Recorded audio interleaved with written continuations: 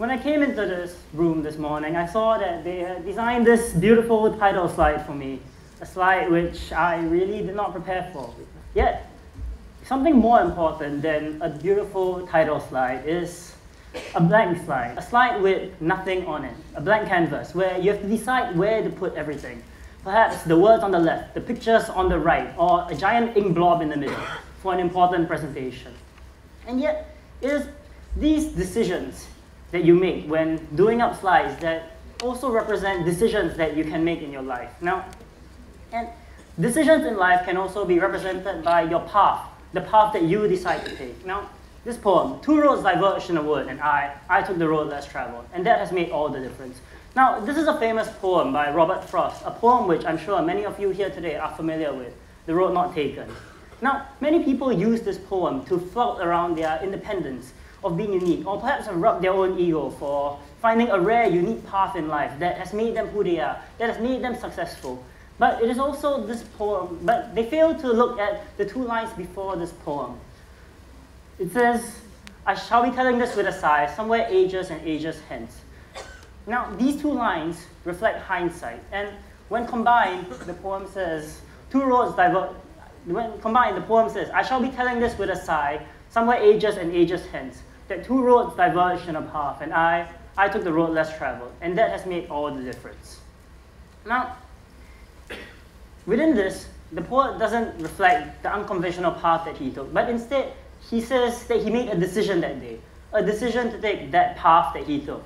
He said, hey, I took that path that day, I stuck to my values, I stuck to what I believe in, and it is this path that has made me who I am today. And he took the unconventional path, the road less taken, and it is this unconventional path that, by definition, is the lonelier path. Yet, many times today, we all crave for companionship and to an extent desire for it. It is within all our genetic codes. Now, strength in numbers, they say, a means of survival or security, or perhaps just wanting to be affirmed and validated by others and be part of something bigger, a society, a community. And within this, we oftentimes compromise on our ideals and conform our practices just to fit in, to not be weird in the eyes of others, to not be left out, and to an extent even ostracized. Now, around the world, there exists this phenomenon, cultural homogenization. Now, in essence, that is when many unique cultures around the world all merge and become one homogeneous global culture. Now, unfortunately, this causes many cultures to be lost as they all merge to become one. People's own unique traditions, their own sense of identity to be lost as they want to be part of something bigger. And this holds true for society today, that we compromise our ideals to avoid conflict, to be part of a community and part of something bigger. Now, there's also something else that most of us here have in common, fun. We all want to have fun. We all want to enjoy ourselves. And it is my belief that if you don't find the fun in something, if you don't enjoy yourself, there's really no point doing it. Life is too short to be slogged through, to be dragged into mundanity and repetitiveness. And even if you're forced to do something, you should find the fun in it. Enjoy yourself. Now, in the words of Mary Poppins, in every task you undertake, in every job that must be done, there's an element of fun. You find the fun and snap, the job's a game. Now, I'm sorry, I can't sing. That was quite bad. But it was fun, and that's what matters, right? Now, finding fun, even in small things, even in things that you enjoy, can be something simple, the way you dress. Now, back in 2015, there was a Model United Nations conference. Now, at this conference, I registered independently, not with my school.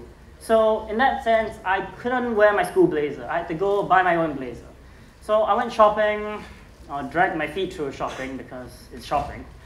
And, well, I found this pastel pink blazer. So, immediately, I decided to pick it up. Not because I liked pink at that time. I wasn't too fond of the color, but because it was fun.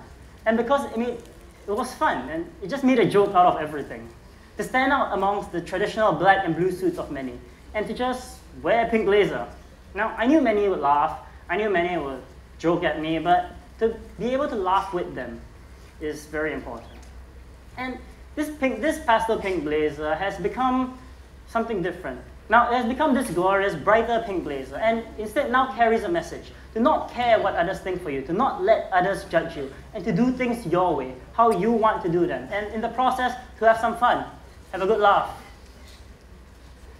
Now, something bigger. So I had the privilege to serve as the Secretary General for OnePeople.sg Model United Nations, OP1 2017.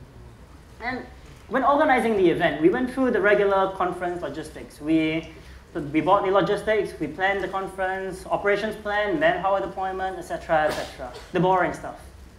But there was something missing, our own spark, something that we brought to the conference that no other secretariat would bring. So we did this in two very distinct ways. Now, the first, the sledge gavel. A giant 36-inch, 10 kilograms, to put it bluntly, hammer. There it is. So traditionally in conferences, the Secretary General gives a speech and opens the conference with the banging of a gavel. And we did that. But we used the sledge gavel instead of a small traditional gavel, as you can see. Now, we did it for we said that it was done for symbolism's sake, to use a bigger gavel to represent the conference growing. But let's be real, this was done completely for fun and out of all the ridicule that it would bring. And because of this, the conference, we used it to market the conference, that we were using a giant sledge gavel instead of a traditional gavel to open the conference because of how big it became. But it was completely a lie and all for fun, and the ridicule that all of us had, and it was a smashing hit. Yep. So, something else that we did.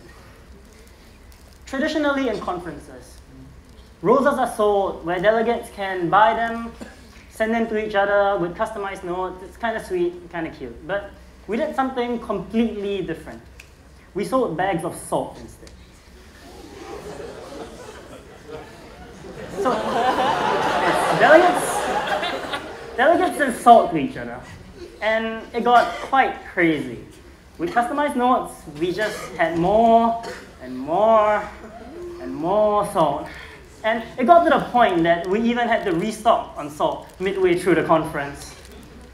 Like, imagine you have precious manpower that you need to organize the event. You need to run the event smoothly. And yet, you have to deploy them to go buy more salt for people. Oh my gosh. But I like to think that it is with these unconventional innovations, it is through these ways that we marketed the conference, that the conference grew. We had over 250 participants, and the size essentially quadrupled. 9 school delegations, many schools across Singapore, all represented. And because of these unconventional innovations, it drew people to it. And this conference is still talked about to this day, even though it's been more than 7 months since it happened. But something simpler. Education, something all of you can relate to. Now, all of us here have our own ways of learning things, our own unique ways. And in that essence, we could all be said to take our own unconventional path to learning. And that's good. Embrace that. But the difference is what motivates us. And it is this means of motivations that oftentimes causes us to conform and compromise just to be with others. Perhaps a group activity, a learning journey, or studying together. You just want to be with others, and that is what you say motivates you, even though it really doesn't. So, so we have fun. We find what motivates us and do things your own way, instead of conforming and compromising to what everyone says. So this was my chemistry project. So it was a project on photovoltaics, where instead of spending time researching, instead of spending time doing pretty slides, using illustrations, graphic design, Photoshop, everything, we decided to stick to the basics and use paint because it was more efficient, it was fun, and, well, it was fun.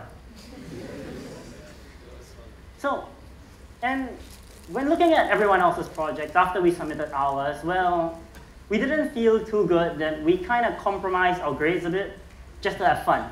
But surprisingly, we did well. And accordingly, this was because that it was memorable. Because that it was fun, we enjoyed ourselves, and we did things our own way. We didn't stick to the norms. We didn't stick to how it should be done. We did it, we owned it, we took ownership of it. Now, I tested this again with an English project. Now, this was a reflection done. So after cloning myself, spending an entire day filming, changing clothes, making my own band, becoming a stand-up comedian, becoming the interviewer and the interviewee, yep, this was the product of it. I interviewed myself because I took the word reflection literally and interviewed my own reflection. Now, the content wasn't there, again, but it was fun, it was memorable, and accordingly, this project is still used to this day when other students reuse this project as an example to do things your own way, to be different, and to stand out from the norm.